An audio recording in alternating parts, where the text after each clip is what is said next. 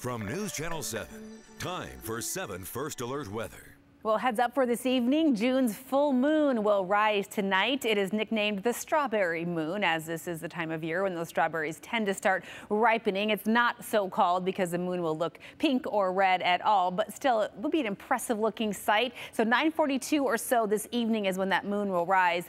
Unfortunately, I don't know that we're going to have really good viewing conditions across our area. Cloud cover for the next several hours across the Treasure Valley will continue to increase as those temperatures, of course, start to decrease. We're in the mid-80s right now across the Treasure Valley. Beautifully warm June afternoon. You can see by midnight down into the 60s, and then we'll start seeing a little more sunshine peek through tomorrow morning. And if you can get a break in the cloud cover, Mother Nature's flashlight, that full moon, will be on full display for the next couple of evenings. Live look outside right now. Look at McCall, 71 degrees and blue sky over Payette Lake. Gorgeous up in the west central mountains.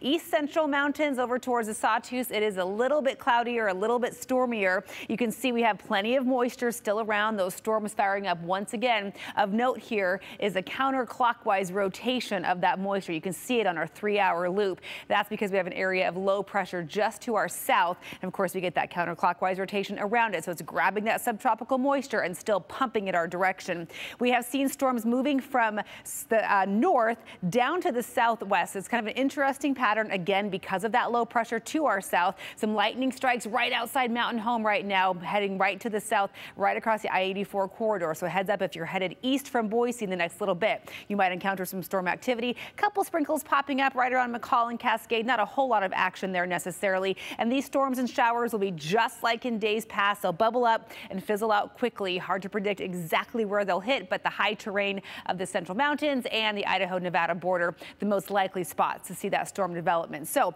big picture, our synoptic setup, if you will, there's that area of low pressure just to our south. Some models have it coming northward overnight tonight. Some models shift it more eastward. But either way, as we look at our future cast, you can see the swirl of that precipitation by tomorrow morning. And we may see a heavier rainfall just south of Mountain Home. And then we'll continue to see that moisture come and go throughout the day. So some thunderstorms possible, maybe outside Jerome, west central mountains, Stanley. This is tomorrow evening. We may get a sprinkle or a storm in the Treasure Valley. It's not out of the realm of possibility tomorrow afternoon. So if you have some plans outdoors tomorrow, bear that in mind. Monday, we should see a little more sunshine coming in for the Treasure Valley, which is the good news, but temperatures will also start to rise. So the heat will be on, especially by Tuesday. So 82 tomorrow in the Boise area, 86 on Monday with that mix of sun and clouds, slight chance of an isolated late day storm. Tuesday looks to be our most settled day of the extended period, and with more sunshine, those temperatures will really skyrocket up to 91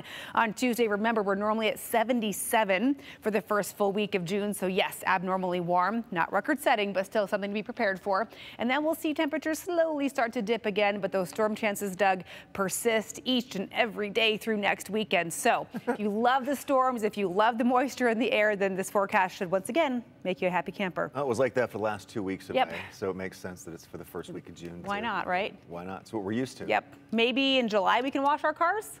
Maybe. Give it a few more weeks. Just spray them down at home. Use the garden hose and just get the dust off. Exactly right. Yeah, don't spend the money. Not yet. No, not that we shouldn't support our local car washes. Stop talking, Doug.